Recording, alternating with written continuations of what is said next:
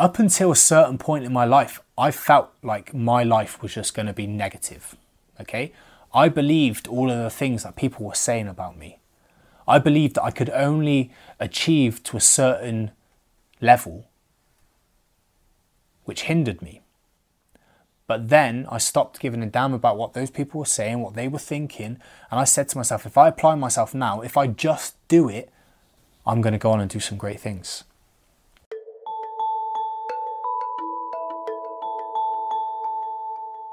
My family life before going into care was absolutely great.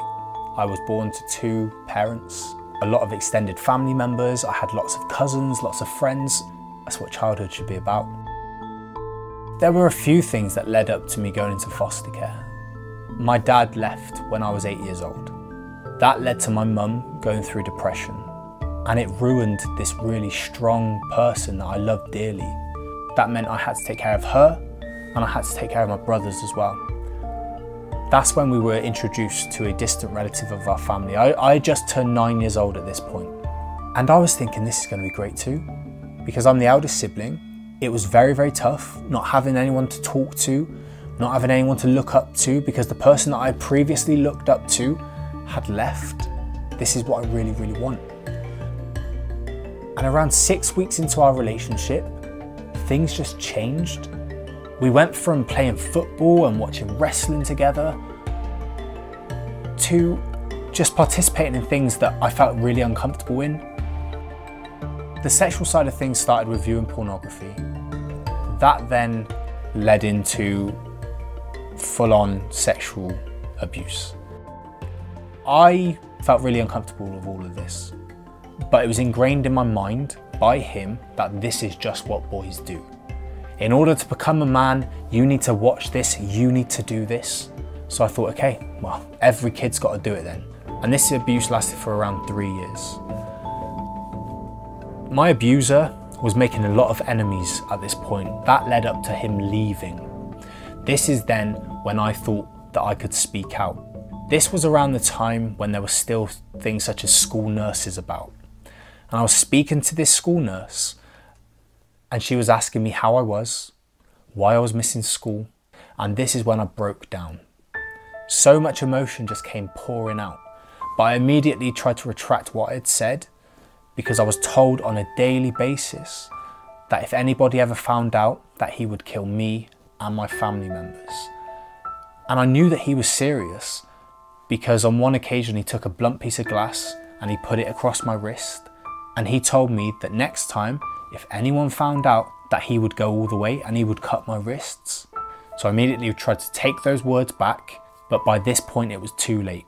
By the time I got home, there were 2 social workers there. My 3 youngest brothers were taken into care. Around 6 months after that, myself and my younger brother, we were taken into care as well. I remember arriving at my foster placement. I arrived at a big white house that I thought only ever existed in Washington, DC. I kept on telling my social worker, I'm not going, you can't make me. And he said words to me that are still with me today, you have no choice. I already knew that. I then sucked it up, just went inside. But I remember walking into the dining room and there were so many people sat around this table and they were all talking about me, but never to me. They were talking about rules, boundaries, what time I'd have to be in by, what time I was going to go to bed. They were expecting me to conform to this new life. But at this point, I'm thinking rejection.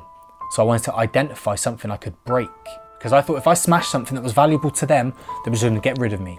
And that's when I knocked this glass ornament off of the mantelpiece and it just smashed.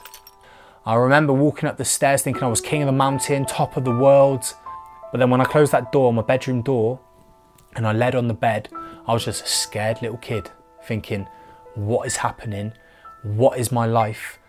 How have I chosen this? So from 13 years old, I was told that I was never going to achieve academically, socially, financially, and I was told that I was never going to have intimate, lasting relationships with people because of the things that I'd done, the things that I'd experienced. So obviously when you're told All of these things from a young age, that is going to really damage your self-esteem, your self-worth, etc. But it damaged my ambition. I had nothing to look forward to. So all I kept thinking was, what is the point in me trying? I really, really struggled with that.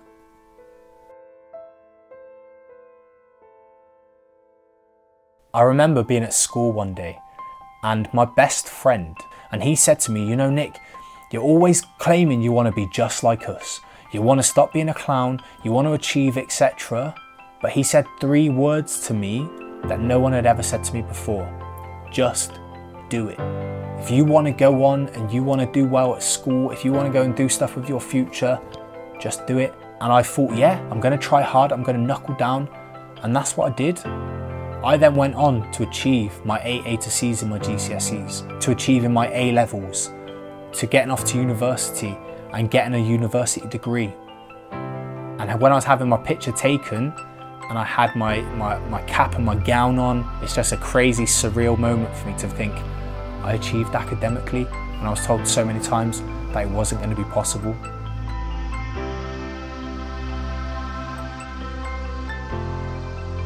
So the way that these experiences have shaped me is that I try to live the most positive way that I can every single day. Don't get me wrong, there are still times when I'm feeling low, when I'm feeling down. But I have to think about how much good stuff I have within my life currently. If I could change what happened to me, would I? Absolutely. I don't believe any child should ever have to go through the things that I had to go through. But the reality is I cannot change what happened to me as a kid. But what I can change is my future. I'm grateful to be able to share my experiences to hopefully in some small way have a positive impact upon one person. Because if I can do that, if I can help change someone's life, if I can help someone grow and develop, then I've succeeded in what I wanted to do. Whether you've been through fostering, adoption, or you've got nothing to do with fostering, the fact is we've all been through rubbish in our lives. Please don't let your past define you. That is my key message. Do not let your past define you. Go on, change your future, get to where you want to get to, because you'll feel so good about yourself in the end.